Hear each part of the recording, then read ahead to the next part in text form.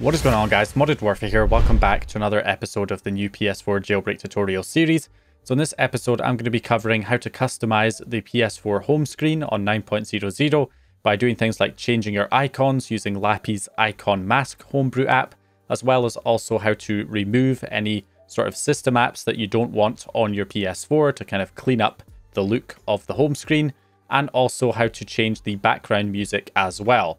And these are permanent changes that you can apply so that when you restart your PS4, you will still have those changes applied to the console. Whereas there are other kind of customization things that you can do, like create your own custom themes, which does give you more customization options. But when you make a custom theme, it will reset every time you restart the console. So you'll have to keep applying the theme every single time, which obviously isn't ideal. But if you're looking for a guide on how to make custom themes, or how to install, actual normal PS4 themes, then check out the video I'll put in the cards in the top right hand corner and down in the video description, which shows you how to do that. But for this video, we're going to be looking at permanent customization that you can do to the home screen without applying any custom themes or anything. So let's get into this. So first of all, we'll look at how to use Icon Mask to customize these icons for all of the different apps on your PS4. This is a great new homebrew app created by Lappy. So to install it, all you're going to need to do is switch on over to your computer. Obviously, make sure you have a USB drive and make sure that USB drive is formatted in exFAT or FAT32 format. So just reformat the drive by right-clicking and going to Format if you don't already have it in exFAT or FAT32 format. And of course, make sure you back up any data before formatting. So anyway, once you've done that, you can then copy the package file, which will be linked in the video description, into the root of the USB drive for Icon Mask. And then you can eject the USB drive and plug it into your PS4. Okay, so once you're on the PS4, obviously make sure you've gone onto your exploit page and that you've ran the actual PS4 jailbreak. So you've loaded your gold hen payload to jailbreak the PS4. So make sure you've done that first. Once you run gold hen, you can then go into the settings, go down to the debug settings, game package installer, and install the lappy20007.package, which is our Icon Mask application. So we're going to install this and run it. So when you first launch the app, you can see down at the bottom, it says read and write permissions obtained on system folders. Sometimes when you launch this application, you get red text that says it was not able to get read and write permissions in system folders. I'm not sure the exact way to fix it because sometimes it fixes itself just by relaunching the app. Sometimes you have to restart or log out of the PS4 and log back in and then launch the app and it seems to fix it. There's other people recommending enabling things like FTP in the gold hen settings to fix it. Or another thing I did once was just loaded another homebrew app like Apollo. I launched the Apollo save tool and then exited out of the Apollo save tool and launched back in to Icon Mask. And then it gave me the full read and write permissions. So a bit strange how sometimes it just does not have the read and write permissions. So, I am using a slightly older version of Gold Hen. So perhaps if you use the latest version of Gold Hen, you might not run into that issue. But yeah, if you do run into that issue about not getting the permissions in the system folders, then just try all of those different steps that I just mentioned there, and then you should be able to get it to work. So now that we have full read and write permissions in system folders, we can apply any one of these different icons. As you can see, we can scroll through them. So there's quite a few different icons that you can kind of skip through. So Lappy has added quite a few more since the initial version. You've got these kind of PS4 disc icons, PS4 game cover icons, and many, many others, as you can see right here. There's even like PS Vita icons and PS1 icons as well, which is pretty cool. So yeah, you can just apply whichever one you want. For example, we'll do these PS5 icons with white borders. So we'll also add the transparent folder icon because otherwise the folders look a bit broken if they, the icons don't really look good when you have the folder icons showing. So I recommend putting on transparent folder icon, and then you can apply the icons right there. And that will just go through all of the different apps that you have installed on the PS4 and apply the icons to every single one. And there we go. So the mask has been applied. Reboot the PS4 to see the changes. You normally don't have to reboot to see changes, but to apply them properly, you should reboot. But to actually see the changes, you can just close the application. You can also like open the internet browser and close it. and that kind of refreshes everything. So as you can see, we've got all of the apps here showing up correctly as we should. And you can see the folder icons look better here when they're transparent. So you don't actually see the folder icon, you just see the icons of the apps that are inside the folder, which looks a bit better. So yeah, this is kind of like a PS5 style icon with a white border. So yeah, I'll probably show you some of the other icons. I'll just like flick through them real quick here in post so that you can see what all of these other icons look like.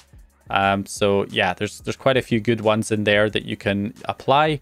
Now, these are not custom icons in the sense that, you know, you're not actually changing the image, you're just changing the icon style, the way the icon is displayed.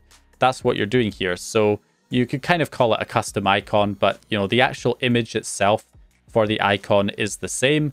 So if you want to actually replace that, you can do that as well, which I'll show you right here. So if you go back into icon mask, so going back into icon mask, we can go to pre-made icons, and this will allow you to replace a specific icon with any icons that you put on your USB drive. So it says here, insert a USB stick with a folder called icons that contain your pre-made icons. So if we plug our USB back into our computer, and then from here, I've got some icons. So these are like PS5 style icons that I created a while ago for a custom theme. So I'm going to use these just as an example. They're not very good icons, to be honest. I'm not the best at, you know, graphic design or whatever. So if we go back onto our USB drive, we're just going to create a folder called icons. I'm not sure if it has to be in uppercase, but I'm just going to do it anyway, just in case.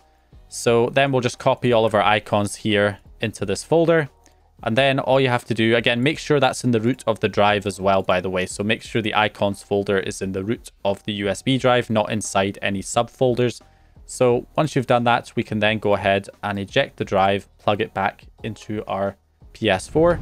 Okay, so from here, I can hit the triangle button to reload the USB. And as you can see, the first icon in that icons list shows up with the actual folder name. So you can see them all showing up here. So I hit R1 and L1 to switch between the different icons. So if I find a system icon here somewhere, if I keep going, we'll eventually get to the system icons. So there's the web browser icon. So if I want to replace that with the web browser icon from the USB, I can just select it here, maybe the 4K one, and then hit apply. And there we go, it changes it. And then any other ones. So if I find the icon for this, there it is, gallery. I can apply that and change the gallery icon. We'll do the library icon as well, because that's one of the ones that's showing right there. We'll apply that. And then once you've applied it, sort of same principle applies, I guess. If I press circle to go back. If you change the icons, restart your PS4 so can see the changes, or you can change the mask and apply it. So from here, I will quit out of here. Now, last time I did this, it kind of screwed up the PS4 a little bit for a second. So let's see. Oh no, okay, it's fine. One time when I closed the icon mask program, it kind of glitched out the UI and gave me an error code after a few seconds, but you know, it was fine after that. So yeah, anyway, as you can see, the icons did change, although of course it doesn't apply the actual theme to the icon. Unfortunately, you'd have to create your own custom icon for that, I suppose. But yeah, there you go. As you can see, you can change out your icons that way as well. So okay, so the next thing I'm going to do is show you how to get rid of any apps that you don't want on the home screen, like the library app right here, for example, or, you know, TV and video, or live from PlayStation, or any of that stuff that you typically don't need to use on a jailbroken PS4, because a lot of those sort of system apps use PSN, which you can't access anyway on a PS4, so it's kind of pointless to have them. But because they're system apps, you can't get rid of them. You can't hit options and delete them. So you're kind of stuck with them. Now, most people just put them in a folder, but, you know, it'd be better to actually get rid of them. So what you can do is hide them and make them completely invisible so that they don't show up on the home screen. So that's what I'm going to show you how to do right here. So first things first, we're going to head into settings, go to Gold Hen settings, and enable the FTP server in Gold Hen. So we're now hosting an FTP server on our PS4's IP address using port 2121.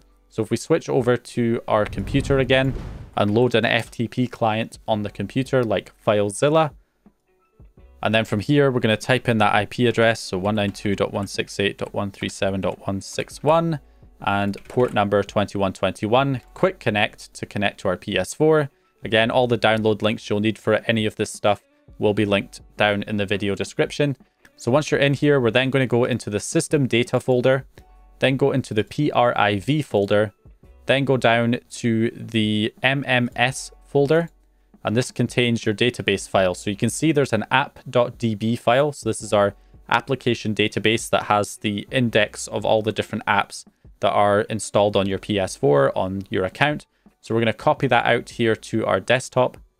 And then I would recommend creating a backup file. So I'll just add .back to the end of this to use it as our backup. And then I'll extract the app database again so that we have 2 copies of it. That way, if we accidentally mess up the database file, we can just restore our backup to get things working again.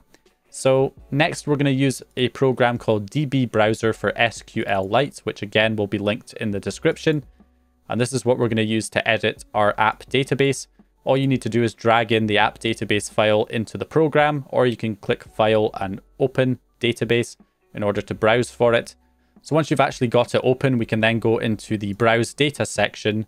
And then from the table drop down, we're going to select the App Browse table.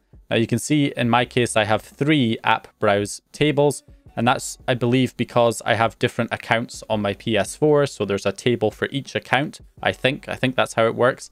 So anyway, the top one should be my first profile, my main profile, which is the first account I created on my PS4. So it should be the top one, which is my main account. So I'm going to open that one. If you don't know which table it is, then again, whatever your main account is probably has more apps on it than any other account. So, you know, it'll be the largest table. So anyway, as you can see, we've got all of the different apps that are listed here in this table. So the one I want to get rid of is the library table, which is number 17 right here. So if I highlight that and then scroll over to the right, you can see there is a visible column. And right now that's set to 1, which means it is visible. If I set that to 0, that means it will be invisible. So just change any apps that you don't want to show up on the home screen, change them to 0 in the visible column, and then that will make them disappear. So all you have to do is go ahead and write changes up here to apply those changes to the database, and then close the database from here, and then you can safely close the program. So once you've done that, you can then copy that app.db file back over to your PS4's hard drive. And then from there, if we go back to our PS4, we can then run the internet browser and close it to refresh. So you can see right now, the library is still showing up. But if I open the browser and then close it, it now disappears. It's now invisible. So there we go. That's it. That's how you clean up your home screen and get rid of any unwanted apps that are system apps that you normally are not able to delete. You can just get them hidden right there. There is an option as well in the database if you want to actually remove the app. There is also a column called the can remove column, which you can change. I wouldn't really recommend doing that though, because yeah, it's not advised to delete system apps from the PS4. And also you can run into a bug where you're not able to delete any other apps without kind of fixing the database. So yeah, I highly recommend not just removing the apps, even though you can just change the can remove column to 1, which will allow you to delete the application, but it can cause other bugs and deleting system apps isn't advised. So I would highly recommend you just make the app invisible because it's much easier, less hassle. So I would recommend doing that. So anyway, that's it. We've now got our custom icons, and we've also removed any system apps that we don't want on our PS4. So the last thing that I'm going to show you is how to change the background music. So right now I don't have the background music enabled, but if I go down into sound and screen, I can enable the system music right here. So as you can hear, this is the default sort of background music that you're typically normally hear on the PS4 that you're probably very used to. So we're going to change this for any other, music that we want to add there. And again, this will be a permanent change so that you'll always have your custom music playing in the background. So in order to do this, we're again going to use FTP. So if we switch back over to our computer and we go back on FTP here, we go back to our root directory, which is the /. So if we go back to our root directory, we can then go into the MNT folder, go into the sandbox folder, go into the npxs20001_000 folder. Then from here, we're going to go into the app0 folder and then go into system BGM. And this BGM main.89 file, that is your main background music. So 89 is the audio format, the kind of compressed audio format that the PS4 uses. So any music that you want to add is going to have to be converted to an 89 file in order for it to work. So right now I've got the Days Gone theme, which I'm going to use as my background music. So I've got it as a WAV file, a wave sound format. It needs to be in that format because we're going to use a converter which converts WAV format to 89 format. So obviously if your music is a different audio format, like a like an MP3 or something, then you'll have to use some other audio converter to first convert it to a WAV file, and then you'll be able to convert it from a WAV file to an 89 file.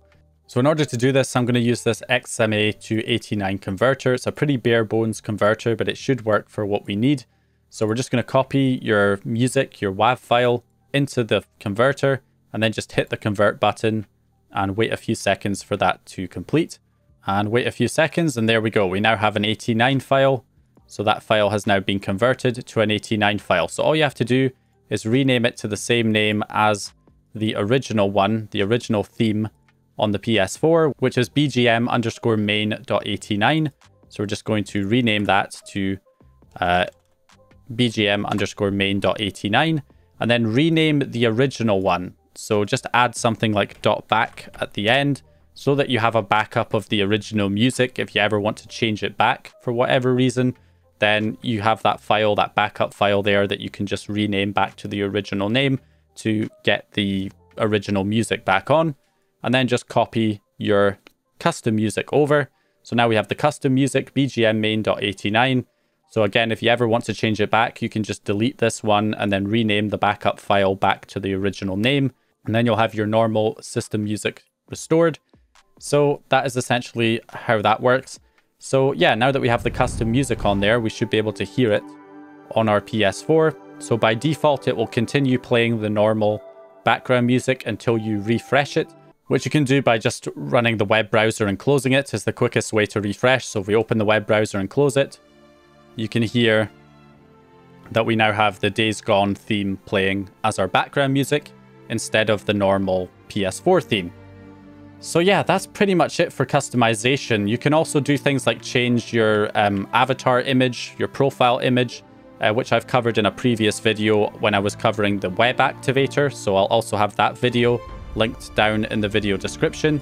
So yeah, that's essentially it. That's how you customize the PS4 home screen by changing the icon style, changing the icons with a custom icon, and also how to obviously delete system apps and stuff that you don't want, or hide system apps that you don't want on the PS4 to kind of clean up the home screen.